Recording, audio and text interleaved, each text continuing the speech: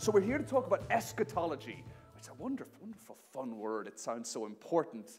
And what does it mean? It's from the Greek word eska, which means the end of things, the last things, and ology means the study of. So it's the study of the last things. And so we tend to associate that with this concept of the end of the world and the end of things as we know it and the beginning of a new world. And this tends to be associated with books like Revelation and Daniel and Ezekiel and a lot of Isaiah too. And there's sort of a wonder about that. So let's, I want to say three things before I begin. Three things we're going to think about when we start to look at books like, we'll spend some time in Revelation and some time in Daniel, and we're going to kind of think about what that looks like and what end times kind of stuff looks like. The first thing I want to say is when we discuss something like Revelation, the book of Revelation. You know, my dad always said he loved Revelation. It was his favorite book because it had, you know, horned animals and beasts in it and things like that. And he liked the 666 thing. And in fact, when my sister was little, he used to torment her by like looking at her and seeing if he could find the 666 mark anywhere on her scalp. Because there's kind of a horror film almost vibe to it. And sometimes that's what people think. They think of sort of the judgment and the negativity. But remember, this is not the revelation of how horrible the end of the world is. Revelation 1:1 tells us the revelation of Jesus Christ. And if you got your Bibles, we'll just look at Revelation 1. That's how it opens up. It says, John says, before anything else, what is about to be revealed is Jesus Christ. This is it. By the end of this book, the thing you should know better than anything else is Jesus. Amen. That should be the reality. The thing we have to remember about, and I'm just going to read it because it's so powerful. This is how it opens.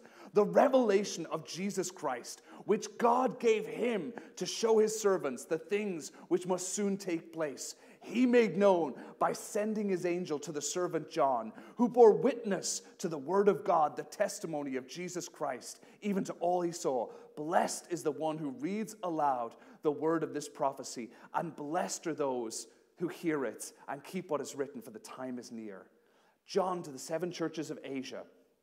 Grace and peace from him who is, and him who was, and who him is to come, and from the 7 spirits that are before his throne, and from Jesus Christ, the faithful witness, the firstborn of the dead, and the ruler of the kings of earth. To him who he loved, who loves us, has freed us from the sin by his blood, made us kings and kingdom of the high priests of God, and the Father. To him be glory and dominion forever and ever. Amen. Behold, he is coming on the clouds. Every eye is going to see him, even those who pierced him. All the tribes will wail on account of him. Even so, I am the Alpha and the Omega, says the Lord God, who is and who was and is to come, the Almighty. Whew! What an opening. That's a cracker of it. That grabs your attention right there. What a movie opening. This is about Jesus. To know him better, to declare his greatness. And that's what we have to want to look at. I would say this. If reading this book doesn't make you more like Jesus, you're reading it wrong.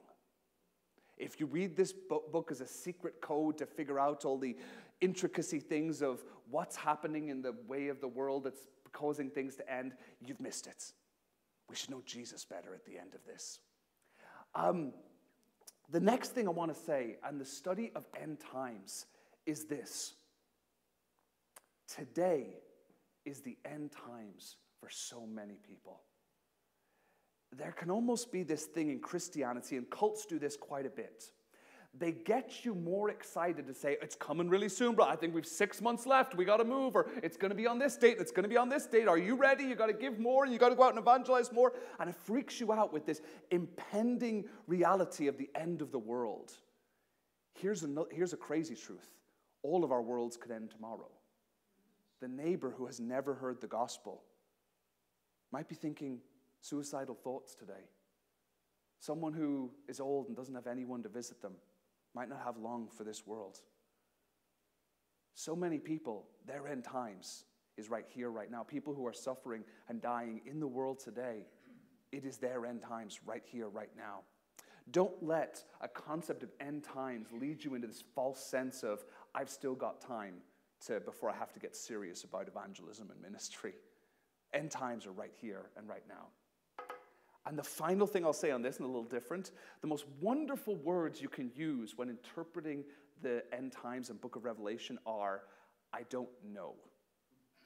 Ignorance is the beginning of education. People who know everything tend to be the dumbest because they have nothing to learn. So as we read this, we're not going to get into, oh, it's like this and it's like this, that there's anything very strict in it. It's just trying to illuminate things as best we can. Okay, so any thoughts before we go on, or questions?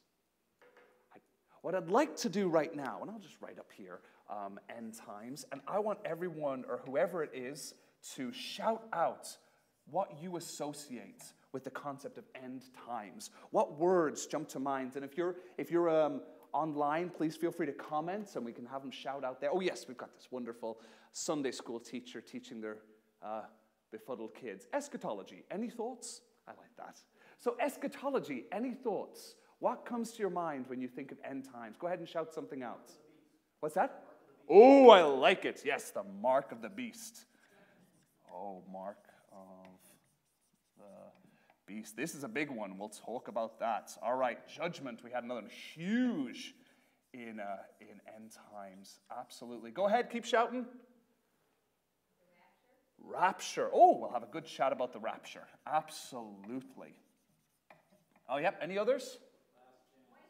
Oh, I like that. I got last chance. That's a good one. Last chance. Okay, I'll keep writing here. White horse. Oh, lovely, lovely. I'll put down the 4 horsemen. What I missed one there. Was it prophecy? Prophecy. Yes. Okay. Wonderful. Anything else? Dig deep there. Famines, pestilence, and earthquakes. I'm going to put down disasters here to save my back. Tribulation. Yes. All right. Any others? The rise of the lawless one in the new world. Ooh. Now that's an interesting. The new world order. I'll put that down. The W. Oh, now we're getting into something very interesting. The one world government. Okay, let's do that. One world. Oh, I'll get my things right here. All right, anything, what did I miss here? Did I miss anything else? 7 seals. Yes. Oh, that's an interesting one. If I can remember that. The Laodiceans. Yes, good one. Any other words? What will you think of when you think end times or 104? That's a good one. Yes, absolutely. 144,000. Absolutely. Anything else? The Antichrist. Absolutely. Yep. That's the big one. Oh, the old Antichrist. Fall of Babylon. Huge. Okay. Oh, I'm so glad we're doing this. You guys are so smart. I have nothing else to teach you here. Okay, anything else? 4 horsemen we have. Anything else that jumps out to you at all? Go ahead. Yes. Oh, yes. Absolutely. Put that here. Satan put in chains for 1,000 years, but released for a short period. Yes. Anything? Go ahead, sir. The 1,000-year reign. Oh, I love. I think it's a wonderful. The millennial kingdom, the 1,000-year reign. The millennial. Oh, there we go. Lovers of self. Absolutely. Anything else? 7 churches. Anything else? Go ahead. Oh, yes, well, we'll put that here, and we'll put the Antichrist as well down here. And we'll put false prophets. Okay.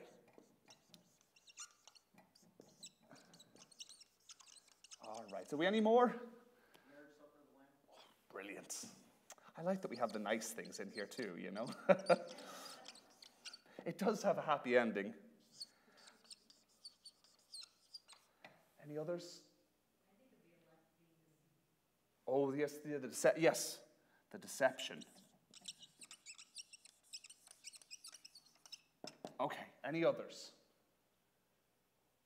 Okay, I feel that's plenty to start with. I got to I drove here. I actually just stuck on the Book of Revelation as an audio book, so it's all very fresh in my brain, and it's a short book, and it's a fun thing to do. You know, you stick that on your phone, and it's great. Okay, so wow, we've got such good stuff here, such really, really wonderful things. So let's go to the next slide here as we go forward. Oh, actually, yeah, we'll get to that in a second here. It's a complicated book. And one thing I do often think about, the more we study the Bible, I often think about when Jesus was interacting with the Pharisees, how did they not get who he was? And part of it was they had basically these are people who knew the Bible, they knew everything, but they couldn't imagine Jesus showing up in the way that he showed up. That was so outside of the realm of existence that they missed it. They put Jesus in a box, and anything outside of that box has to be rejected. And so as we're studying Revelation, as we're studying what God is planning to do, something we have to begin with, and that's really most of what we're going to do tonight, is start to think of things a little bit outside of the box. And there's 4 ways that people will interpret books like Revelation and Daniel. And the first way we're going to talk about is what is called preterism. And preterism, it's a Greek word for past. And what it basically means is most of end times events in books of like Revelation and Daniel are describing things that have already happened. And so generally what it's talking about now, Daniel is describing kingdoms like Babylonians, Assyrians, and Rome. And it's describing their fall as something in the past, something that's already happened. And Revelation is basically describing the destruction of Jerusalem. Now, for those of you who here has heard of the destruction of Jerusalem in 70 AD? Okay, most everyone. I'll just take a few minutes to go over really what happened there. About 66 AD, about 30 or so years after Jesus has ascended into heaven, there's a massive rebellion in Rome, huge rebel groups, and they basically say, this tiny little country said, we're going to take on the Roman Empire. And there were other people in Rome or in Jerusalem said, absolutely you're not, don't be so stupid. And they said, nope, we are. And they start to fight and they go out and they kill a bunch of soldiers. Well, Rome invades. And what happens next is 3.5 years of the most bloody, brutal war, really, that anyone had seen in a very long time. It was vicious and it was despicable. Death is one thing, but the ways in which people die are really quite awful. Josephus was he's probably the most famous Jewish historian who lived at that time, and he was one of the rebels. He was one who wanted to fight against Rome, and then he saw the size of the Roman army and their power and said, yeah, I think I've changed my mind. And he stood outside of Jerusalem as it was rebelling and said, please, please surrender, or you're about to suffer unlike anything you've ever known. And the people in Jerusalem shout back at him, you're just trying to save your own wife and kids who are in this city. And he said, send out my wife and children, I'll kill them personally, because if they stay in that city, they're going to die anyway. This was the level of suffering that had happened. People were starving, and there was people who would roam around and like rob people's houses looking for food. And this kind of came to a head until one woman, a Jewish woman in Jerusalem, actually killed and cooked her infant child. And when the smell of the cooking flesh hit people, all these bandits ran to the house and saw what she was doing and were so horrified and so convicted of their sin, it led to transformation. So many people were crucified. They basically cut down all of the wood in Israel. They burnt all the crops. So when we read things in Revelation, like the trees were destroyed, the grass was destroyed, the crops were destroyed, someone could look at this and say, yes, that looks like Israel. So when you're surrounded on all sides, that's what happened to Israel. So a lot of people looked at this and said, that's what happens. So the Romans go in after 3.5 years, burn Jerusalem to the ground. They say, Israel is done. Judaism is done. Your temple is done. Now we name this place Palestine, which was an insulting word because the greatest enemies of the Israelites were the Philistines, and they're saying, this is Philistine land now. That's why the Palestinians are Palestinians. And so people look at this and say, the end times is describing the destruction of Jerusalem in 70 AD. And when you look at things, when you read the words of Jesus in Luke 21, he actually says this. He says the end times is going to be related to the destruction of Jerusalem. I'll just read a few verses from that. If I can find it here. Yep. In verse 5, and he talks about this. He says, while some of them were speaking of the temple, how well adorned it was with noble stones and offerings, Jesus says, as for these things, the day will come when there won't be one stone left on another. And they said, when's this going to be? And he said, what will the sign be about this place? And he said, see that you're not led astray, for many will come saying, I am he, time is at hand. Do not go after them. When you hear of wars and tumults, don't be afraid. Things must first take place, but the end will not be at once. It's basically saying it will be around this time. So, how many of you, as I'm reading this, think that preterism makes absolutely no sense? Okay. And then, yes. And why would you care to share why at all? No. Okay. Israel. Why Israel? Well, they're the key in history, and God will meet their needs. Exactly. Yes. So a lot of people say Israel plays such a big role. God would never sort of allow this destruction. But people would read it and say, well, Israel wasn't really needed anymore. The temple wasn't needed. Because there was a time when basically the only way to get to God was to be super holy and then sacrifice and then be a priest and then you could get into God's presence. But now, when Jesus died, we're soaked in the blood. The temple of the Holy Spirit is now our hearts. So God was destroying that because it's a new age. That's what they would say. I'm not saying I agree. Throwing it out there. Any other thoughts? Why does this not make sense to you? Go ahead.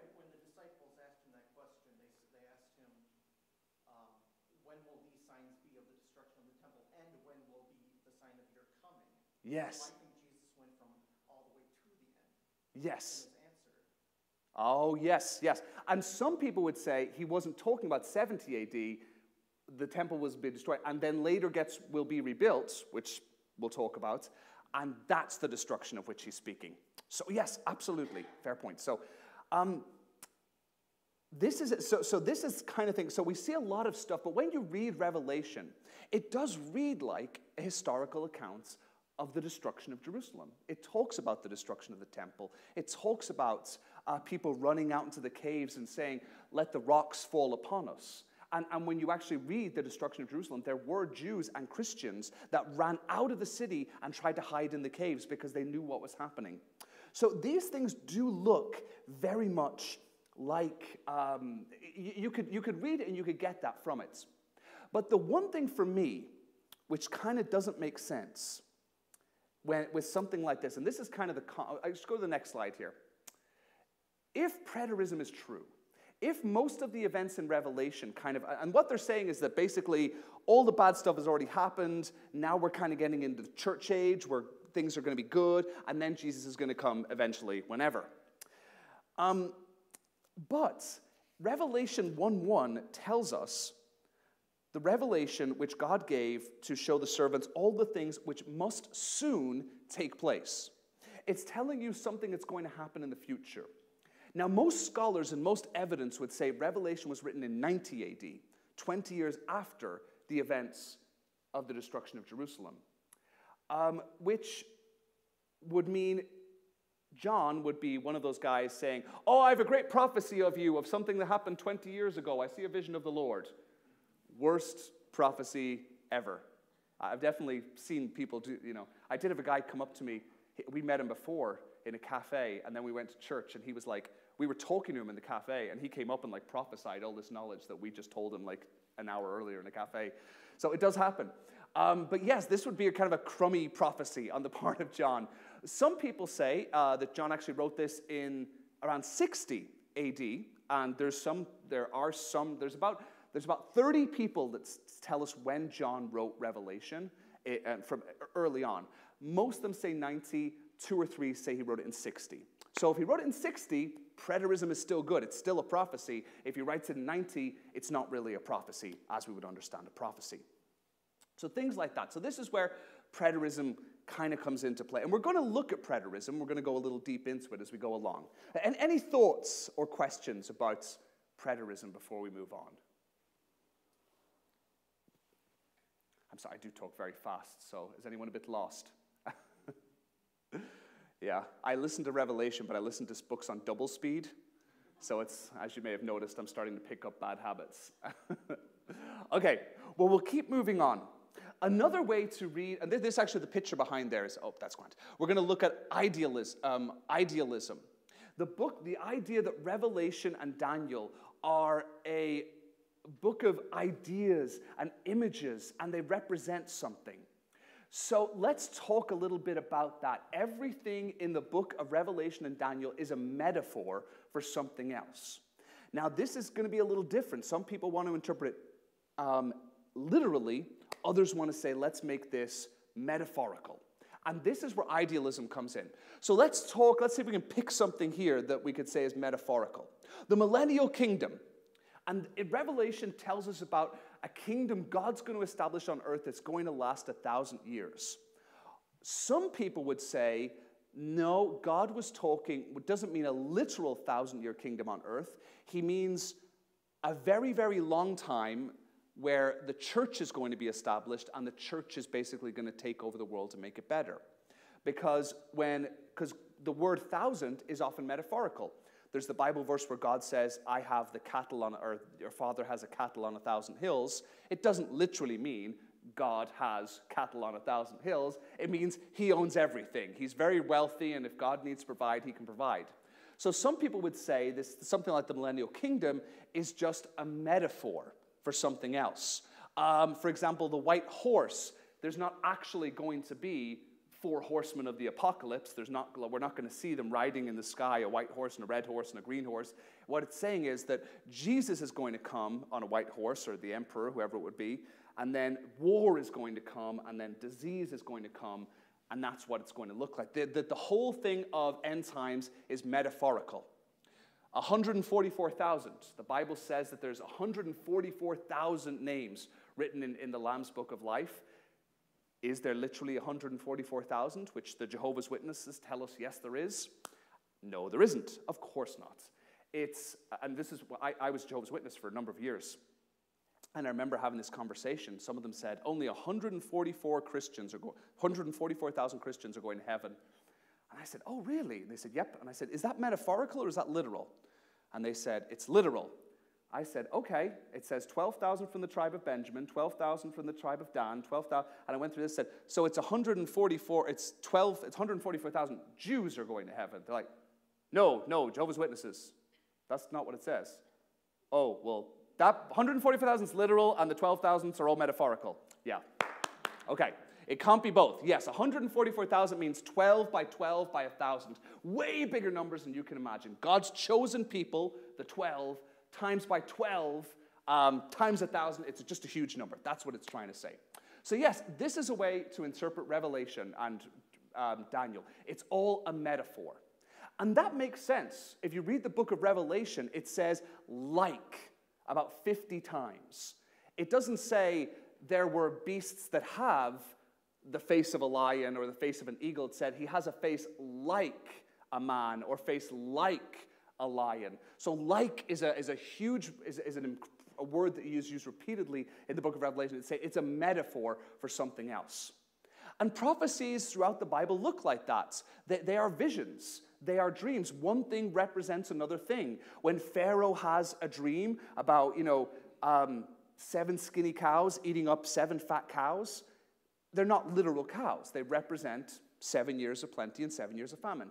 So when we read this thing, it's wonderful because it says everything we read is a metaphor. Everything represents something else. And this is great because we don't have to date it. You don't have to say it's going to happen at this time or this time. And this is the view that most people who are biblical scholars, who are very well versed in Bible, hold to this view of idealism. It also speaks to us in a wonderful way because we can look at that for ourselves today.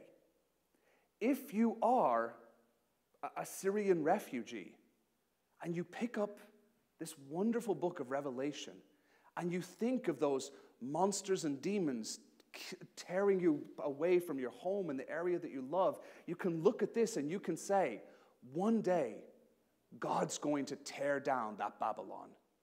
If you're the victim of war, or victim of starvation, or victim of domestic abuse, or racial injustice, you can look at it and say, one day, God's going to tear down this Babylon. One day, a kingdom is going to rise, the kingdom of God. And it's going to look like Jesus. It's going to look like charity. It's going to look like mercy. It's going to look like truth. It's going to look like healing. And it won't be the rich and the powerful. It's going to be the weak and the hungry and the peacemakers that are going to rule this place. And it's going to be perfect. You can read these words and get something. And you can say, yes, that's what I long for, whatever situation you're in. A very famous example was when in colonial times in the USA, they were trying to make the slaves more docile and more obedient. So they said, well, let's give them the Bible. That will make them better servants, because it talks about serving your master. And if they read the Bible, they'll be better servants. But what did they read? They read the book of Exodus. And they read how their people were enslaved.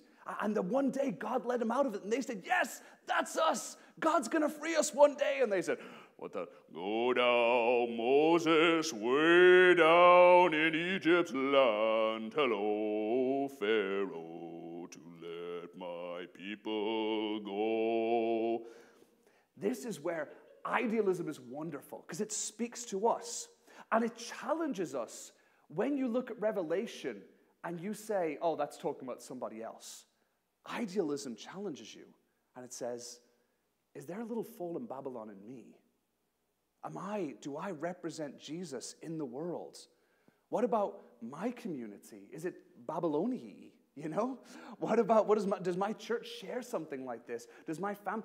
And it challenges us. It goes into something internal as opposed to very external signs. That's why idealism is a very powerful way to read it. Some people also call it historicism. And it says Daniel and Revelation are just an explanation of history. And so people like John Calvin and Martin Luther, the reformers, they love this idea because they said the Antichrist is the Pope and the false prophet is his bishops. And they read their portion of history into it and said, we're just part of this flow of history. So this is why it's a wonderful way to read the Bible. But it is not perfect. We have some cons here in the next slide.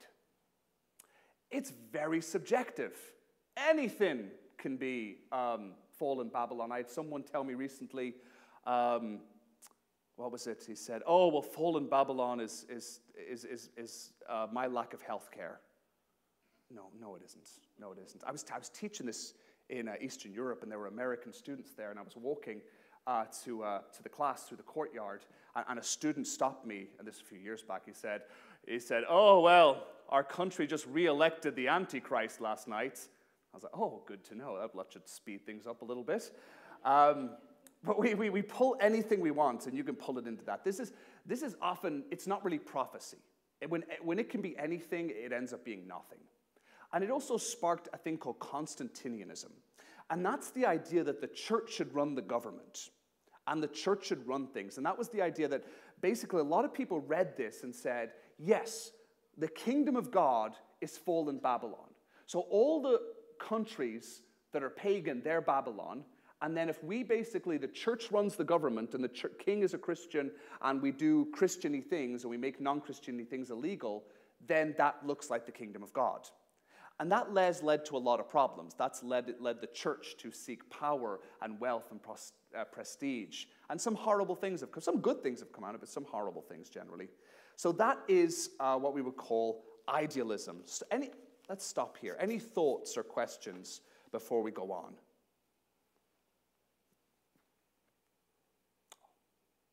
Go ahead. When it set up there, Babylon is the world and the worldly ways and stuff. Yes. It just brings me back to the book of Revelation where it says all the other nations stood up and watched her fall and said, alas, alas, Babylon has fallen. Yes. All the other nations got rich off of her by doing business with her. Absolutely. So that tells me it's an actual nation, not the whole world, because the other nations stood up and watched her fall. Yes. So, yeah.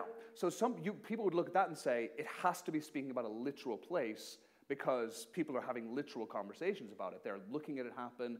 They're saying, oh, no, we made all this money and now our main customer's gone. This makes it look very literal. An idealist would say, well, every time an empire falls, people look at it and have conversations. It's not talking about one particular place. It's talking about all the falls of all the empires, because all empires fall. The Roman Empire fell, the Scandinavian Empire fell, the British Empire fell. Many last years, Egypt and China lasted 2,000 years. America, how long will America last? We don't know. Hopefully for many, many years to come, because it is a wonderful nation. But questions like this definitely come into it, because they do all fall. And that's the thing Revelation calls you to remember. No matter how big you are, when God decides you're done, you're done. So we can accomplish anything. How about a meteorite? How about your water supply's poison? How about a plague that comes through? How about locusts that sting you? You don't really, actually, we still, as wonderful as we are, as we're learning in this day and age, we can't do much to fight nature.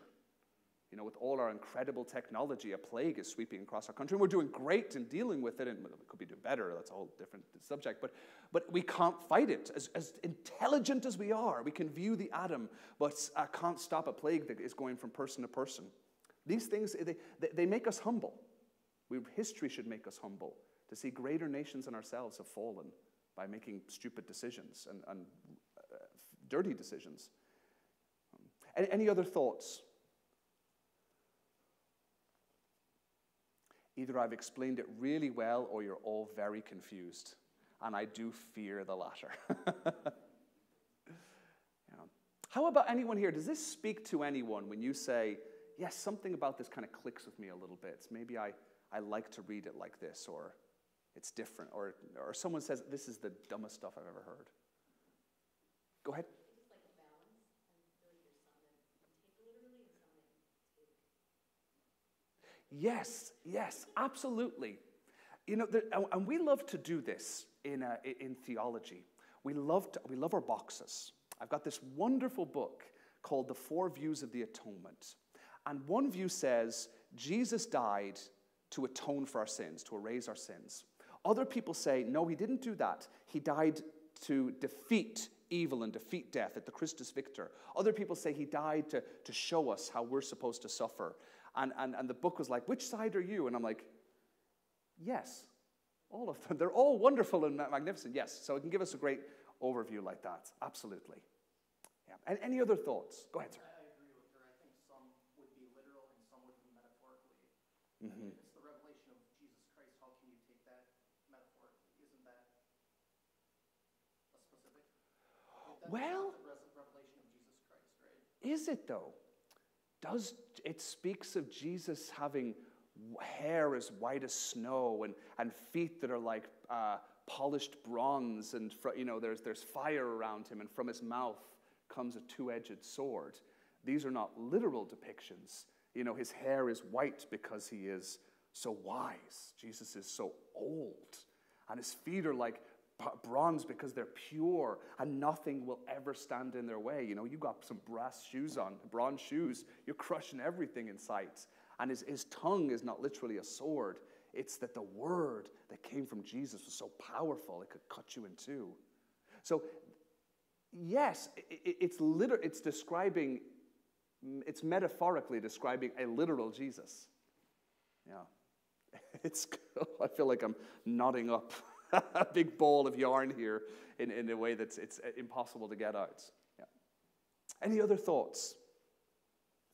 Yeah. I think with us thinking this way, I feel like God's saying, all you people just want to just figure it out and say, there it is. And this keeps us from doing that. Good.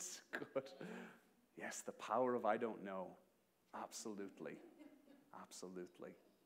Yes. I think being basically simple-minded, I always think of Solomon with, there's nothing new under the sun. Every time there's calamity, catastrophe, whatever, century after century, they're living in what they think is the worst possible time. God's in control. And let him worry about it. And just keep praying. Yes. And witnessing to other people, because you don't want to see people you love Yes. in eternity. What's that old song? It's the end of the world as we know it. Well, is it? And you bring up an excellent point.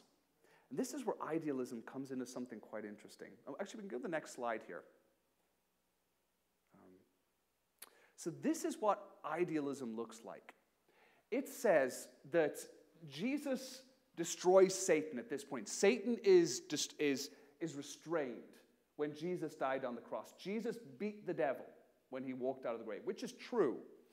And it says this 1,000-year reign of God began the day Jesus walked out of the grave. And it starts the church age. And it was the job of the church to make the world a little bit more like heaven. And that's what we do as Christians. Where there is sickness, we bring healing.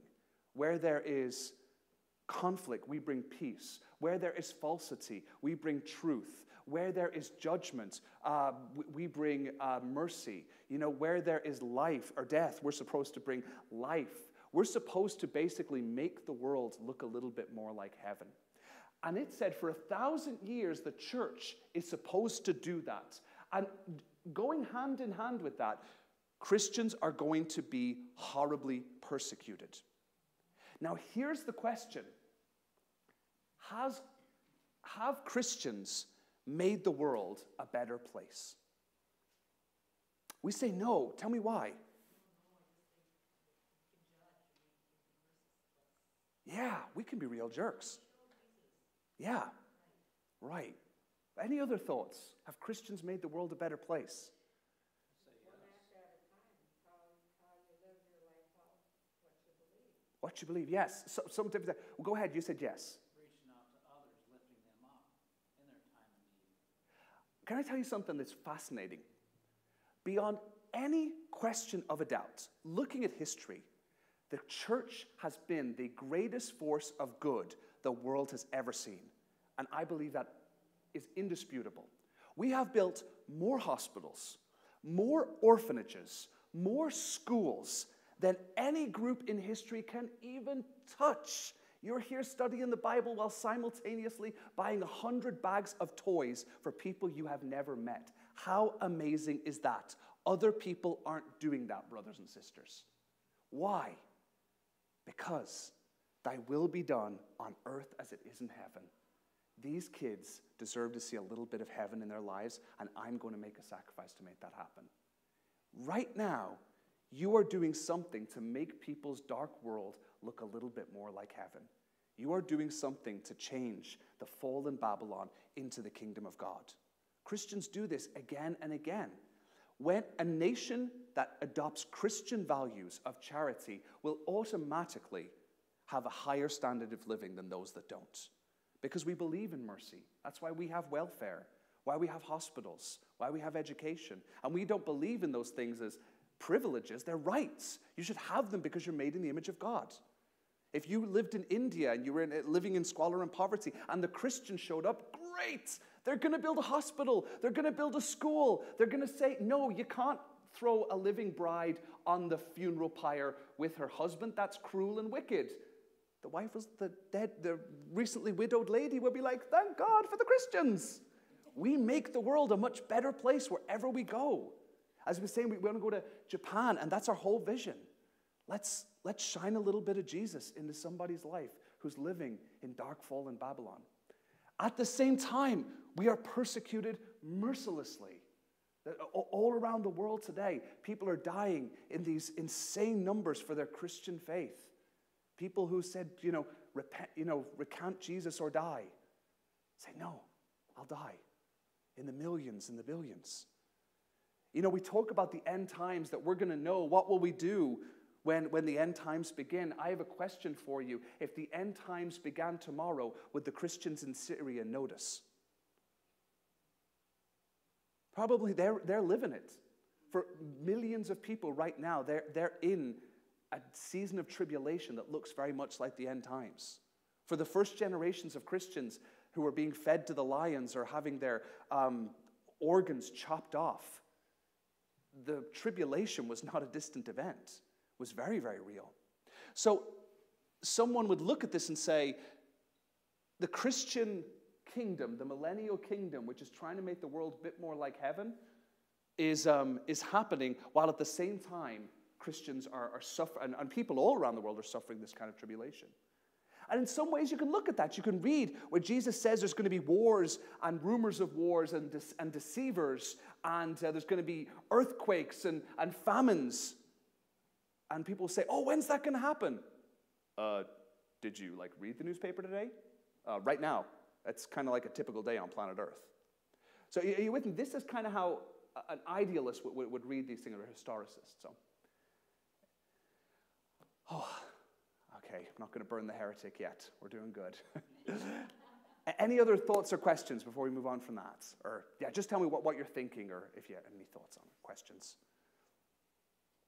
As my teachers used to say, thoughts, questions, or dirty limericks. Okay, so we'll crack on here, and the next one we're going to talk about is futurism.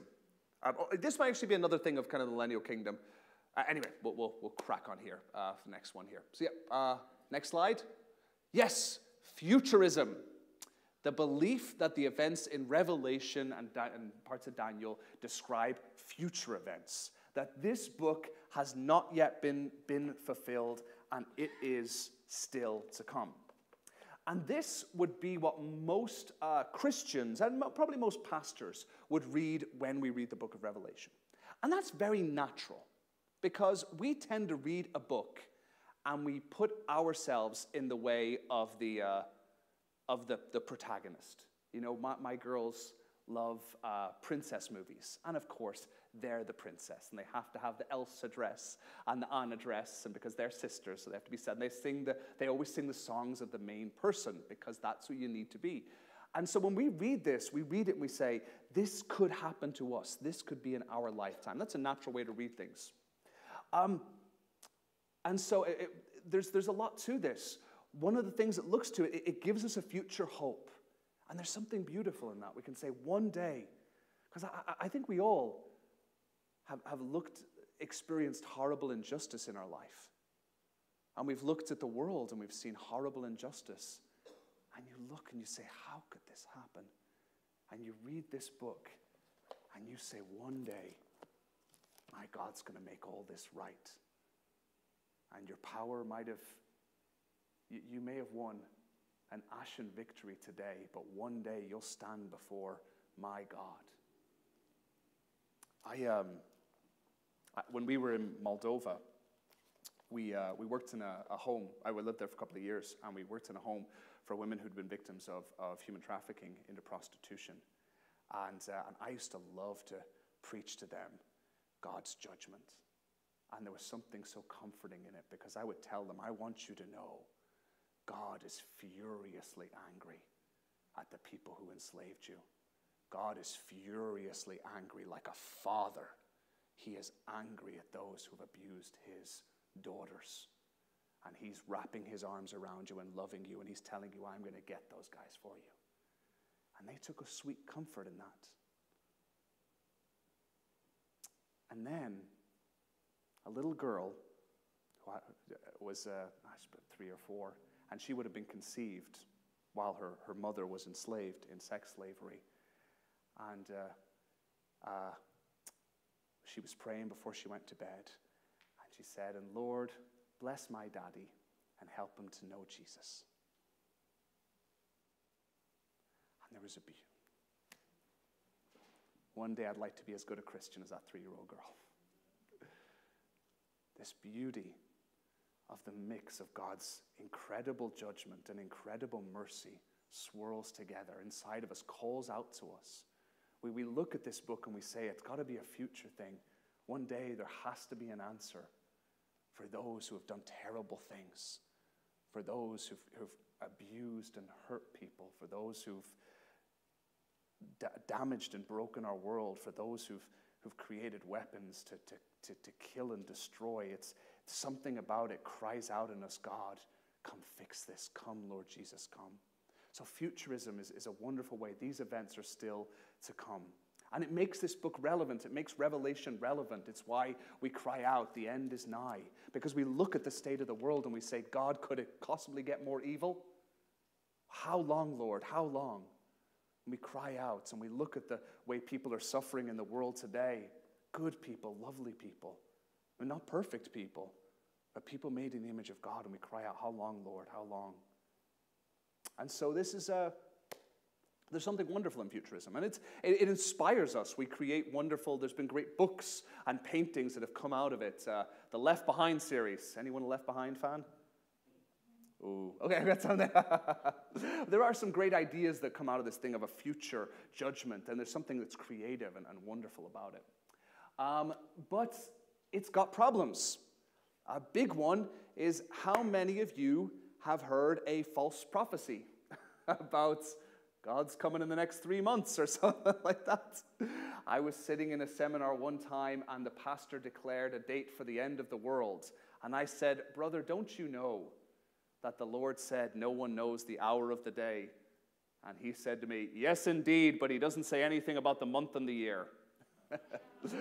Well, that month and that year passed, and he was very wrong. And most people are wrong. I think, gosh, we'd someone in 2015 waiting for the end of the world, and they're all the time. Egypts are waiting for the end of the world and calling it this day, that day. And 2012 had some big ones. I think it was like an end of the world movie. The Mayan calendar, that was a brilliant one. Oh, my favorite, what was it?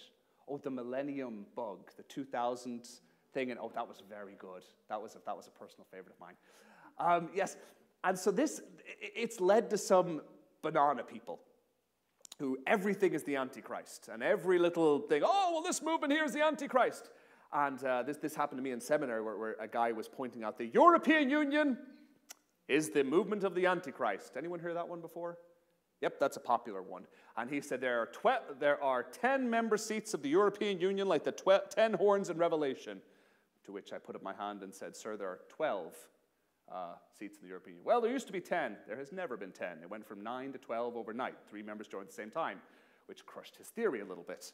But we've seen these things, these sensational conspiracy theories. I often get people like emailing me this thing where it's like, if you take this number and this number and this number, it adds up to 666, and there's craziness. And it can be anything. So people get a little crazy about this. I've heard, who have you heard is the Antichrist? Anyone that you've heard someone claim that they're the Antichrist? Anyone want to give me a shout out on that one?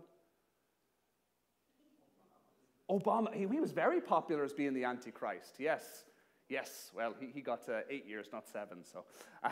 No, I don't think anyone else got a good one for the Antichrist? The Pope. The Pope is a very popular character for the, I like Francis, I don't think it's him. Any others there? Go ahead. There's a popular one now, Jared Kushner, because he's starting a peace treaty with Israel.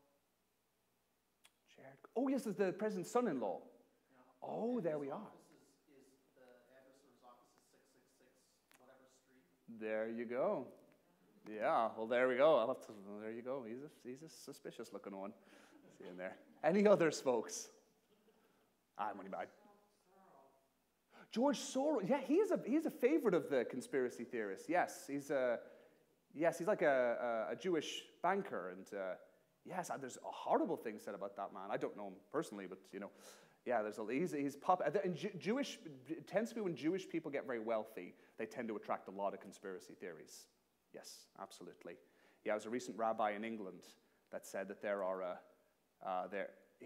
we've counted that there are 6 Jews in all of China, which means there are 7 temples, and pretty soon someone's going to say we're running the whole country. Yeah. Any other candidates for the Antichrist? I think in the last 50 years, every president has been labeled as an antichrist. Every president has been labeled an Antichrist, yes. The Pope, Billy Graham's had quite a few. Ronald Reagan had a few. You remember Malala Yousafzai, that wonderful young lady who was shot by the Taliban for going to school? There was a lot. People were asking me, because she was mortally wounded? And some people thought she was the Antichrist, but no, I don't think so. Anyway, there's a lot of craziness out there. So it can, a lot of false prophecies. It also gets hijacked by political movements. If people are against something, for people who are against globalization, for example, as you talked about, Jared Kushner is working on a peace treaty in Israel. So people will say, well, he must be the Antichrist because anything to do with a peace treaty with Israel is of the Antichrist. Well, is it, or it's that maybe you don't want a peace treaty, you kind of have a pro-Israel bent or something like that, makes it look bad. Or people who would say, if there's treaties between different nations, we would say, oh, well, that's a one-world government, and I reject it. So sometimes it gets hijacked by political movements. Another thing it does, when you say that the world's going to be destroyed in the future, it can make you fatalistic.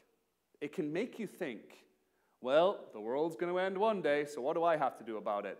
I've heard that before. I was speaking on peace and how Christians are called to make both political peace and personal peace. And a lady came up to me afterward and she said, you cannot create peace. There'll be no peace until Jesus returns unless it's the false peace with the Antichrist. Well, that's a rather fatalistic way to look at the world. Jesus said, go be peacemakers. Go create wonderful things. And she felt that because there's a theory that the Antichrist will have a peace treaty, that we shouldn't have peace. John MacArthur recently said, when he was asked about the environment, he said, this world is disposable because one day Jesus is going to make a new world. Well, that's a terrible way. So we're not supposed to look after the world and make it better and improve it? I thought we're the salt of the world. We're the light of the world. We're here to make it better for people. And so this can be kind of a fatalistic world. And some people say, well, and I hear this a lot when we say, well, let's make something better. People say, well, it's a fallen world. What are you going to do? We're going to prop it back up again if it's fallen. That's what we're called to do as Christians, to make it better, to claim it back for Jesus, to create a new image and make it better than it was before. So in this sense, this kind of talk can be very, very fatalistic. Any thoughts on this? Or have you ever heard talk like this? Or what are you questions or anything like that?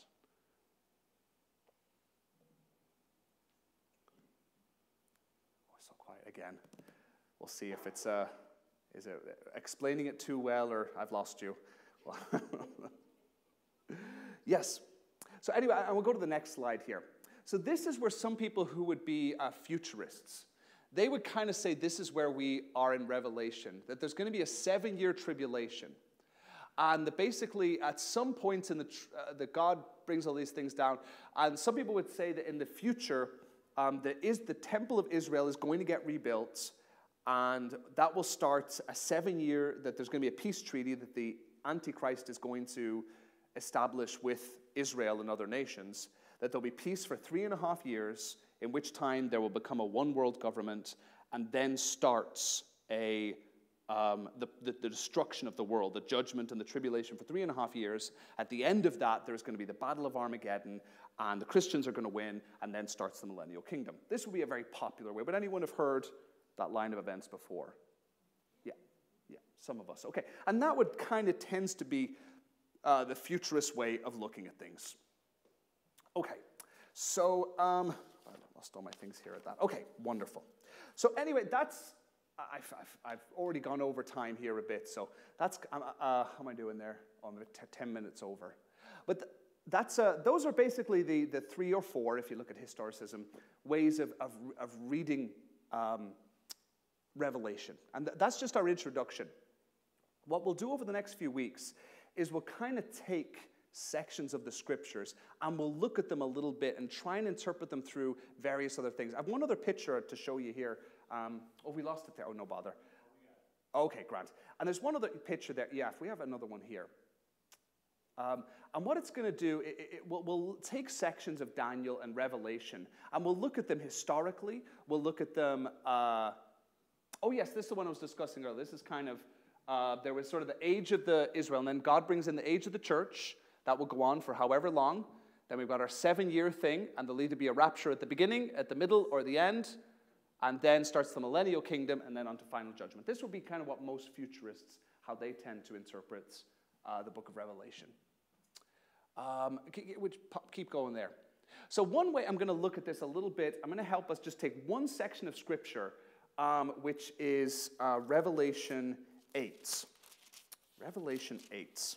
I'll just read it out. We'll just kind of look at this a little bit for, we can read it in our historical and our Revelation, where am I here? Oh, 9, sorry, verse 9, or chapter 9. And we'll read it kind of from a futurist perspective or an idealist perspective. Okay, so I'll read here in 9. I'll just go ahead and read it. Chapter 9. And the fifth angel blew his trumpets, and saw a star fallen from heaven to earth, and was given the key to the shaft of the bottomless pit. He opened the shaft of the bottomless pit, and from the shaft rose smoke like the smoke of a great furnace.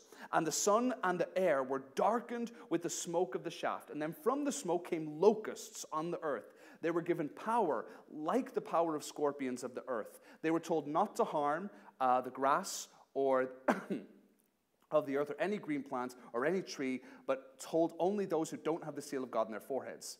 They were allowed to torment them for 5 months, but not to kill them. Their torment was like the torment of the scorpion when it stings someone. In those days, people will seek death and not find it.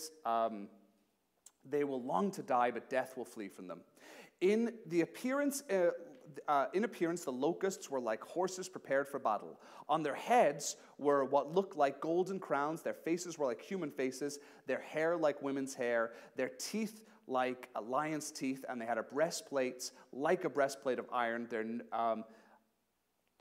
Breastplate of iron. The noise in their wings was like the noise of many chariots and horses rushing into battle. They had tails with stings like scorpions and the power to hurt people for 5 months in their tails. And they have as a king over them the angel of the bottomless pit, whose name in Hebrew is Abaddon, or Greek Apollyon. Now, what a futurist would say is, imagine John was looking at a future event, and he was describing something from the future he couldn't possibly imagine as being real. And he had to describe it. And so they looked at this and said, imagine for a second, John was describing a military helicopter. A military helicopter that's coming in, shooting all kinds of bombs or gas at people or napalm, something that maybe doesn't kill but can absolutely torture you. And how would he describe it? Well, you describe a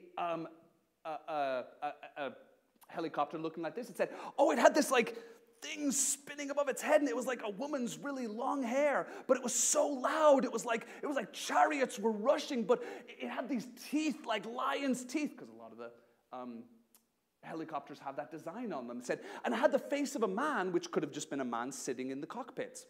And so when it looks like this, and you've got tons and tons of helicopters just charging at you, John could be looking at this and seeing a future war coming, seeing a fleet of helicopters moving in and describing them in metaphorical language that a first century Jew would have no clue how to describe, other than saying, it's like lion's teeth and had like an iron breastplate.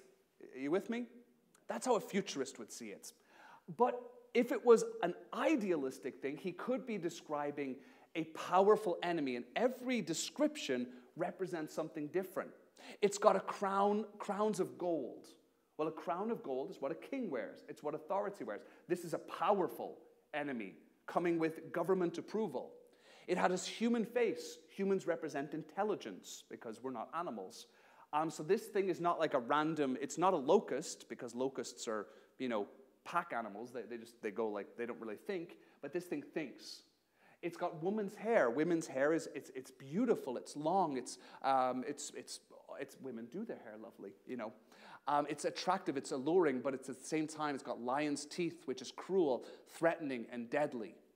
Iron breastplates apparently indestructible or callous of hearts. So this is tough and deadly.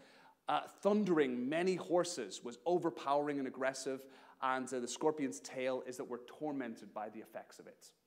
Now, these descriptions could describe almost every evil empire in human history. They're very subjective. So in one sense, you could almost put if you're against a powerful enemy, a great Babylon, you could put anyone in that place and say, yes, this describes exactly the people I'm dealing with. But if you're a futurist, you say, no, it's something literal, tangible, that we have to figure out what it is. And when we see it, we'll know it.